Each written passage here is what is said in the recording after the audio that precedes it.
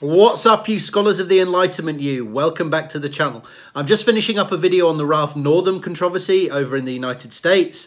But in the meantime, while you're waiting for that, I thought I'd share another science comedy gig that I did. This time, it's a science slam, which is run by a bunch of German guys who take it around Europe.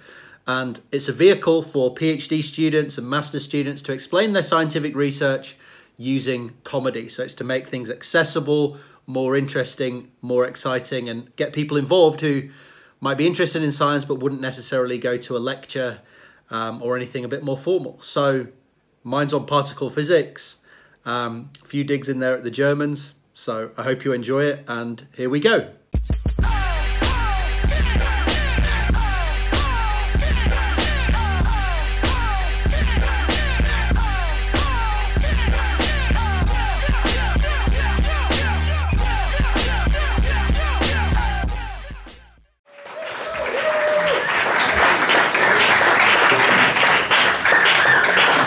So hello everyone, my name's Sam and I'm a high energy particle physicist here at the University of Cambridge and at the LHC, or as my flatmate prefers to call it, currently single.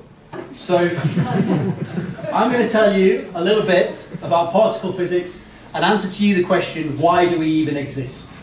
But first of all, I want to welcome our German friends. It's fantastic to be involved with a science slam, a fantastic science comedy evening that's expanding out of Germany. Because it's great to be breaking down stereotypes. As Brits, we don't really associate often the Germans with good comedy.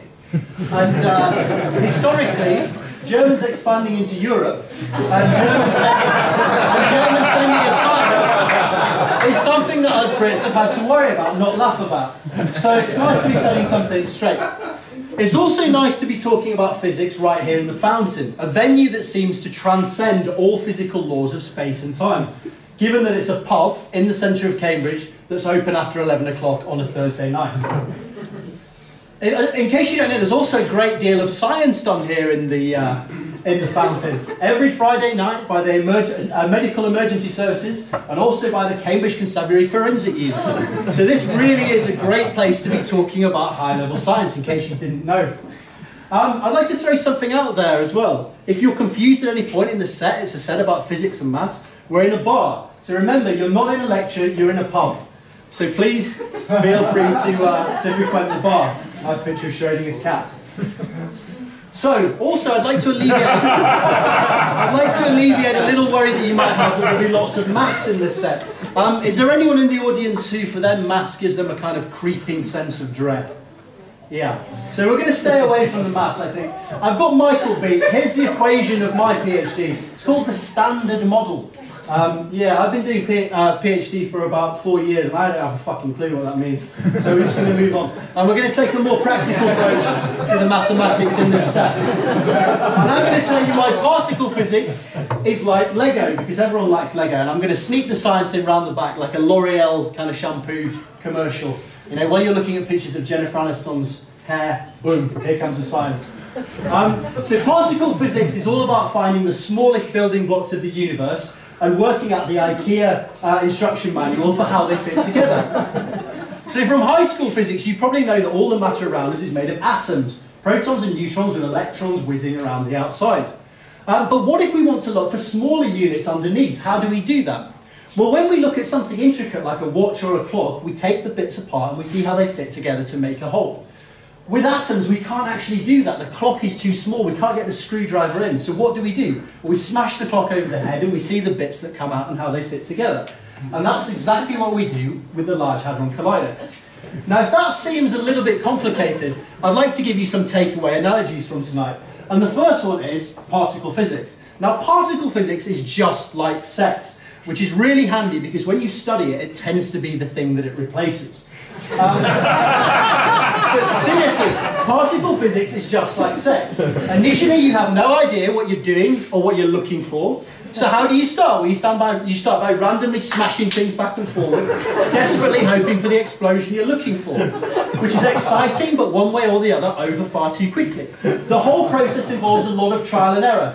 And the inevitable consequences are just a set of results that need to be cleaned up by a stack full of paper. So particle physics is like sex. And once we finish all this sexual experimentation, we have these Lego building blocks to make up the entire universe. And we can understand structures on any level using them. We can go from the very small, like the atom, bacteria, or the UK science budget, all the way up to the very large, like planets, galaxies, or John Prescott with his pipe. But there's a little fly in the ointment, and this is what I work on in my PhD, and it's a thing called antimatter.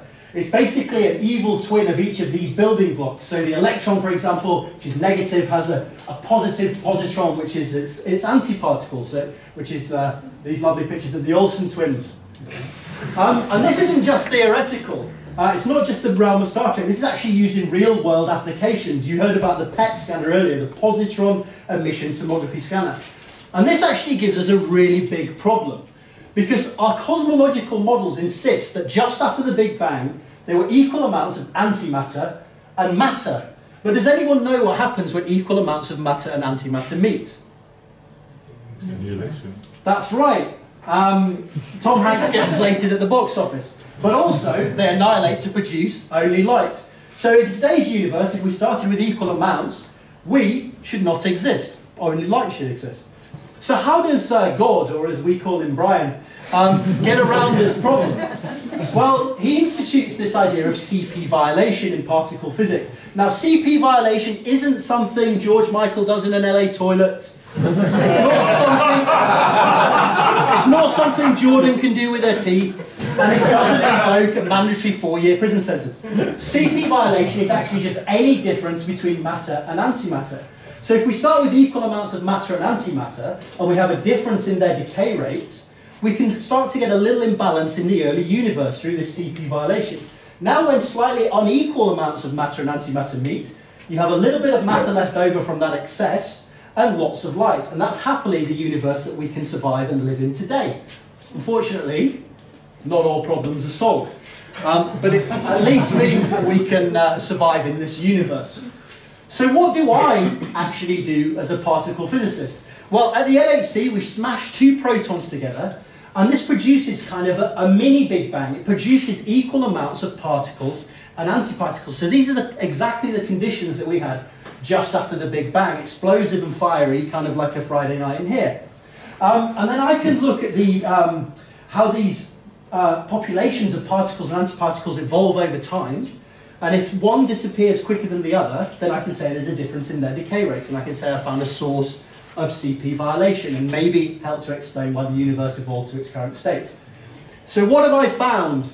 Well, the previous best measurement of CP violation for the channels that I look at, and the slides have obviously messed up a little bit, was that there is no CP violation in my channel, with an error of 1%.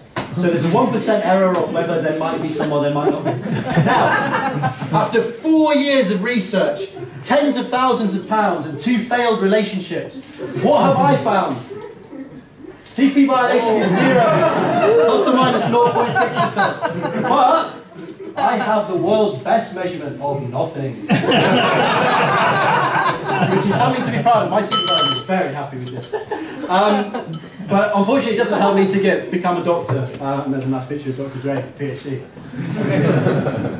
So second takeaway analogy. So you've taken away that particle physics is like sex. I want you to take away that antimatter is like ex-girlfriends. So like my ex-girlfriends. You don't see an awful lot of it about nowadays. It doesn't hang around very long. And it reacts violently when brought into contact with its former partner. Certainly works very well for any relationship I've ever been in. So this is what I want you to take away. Take away that particle physics is like sex because you'll remember it, and take away that these properties of antimatter because they're like ex-relationships. So basically, anything in particle physics is just about dealing with the fairer sex. If only Albert had known this back in his day, then I think the 20th century might have been much easier. So anyway, it's probably time for me to go because like the great particle physicist Steve McQueen before me, I don't want to have to be chased off by the Germans.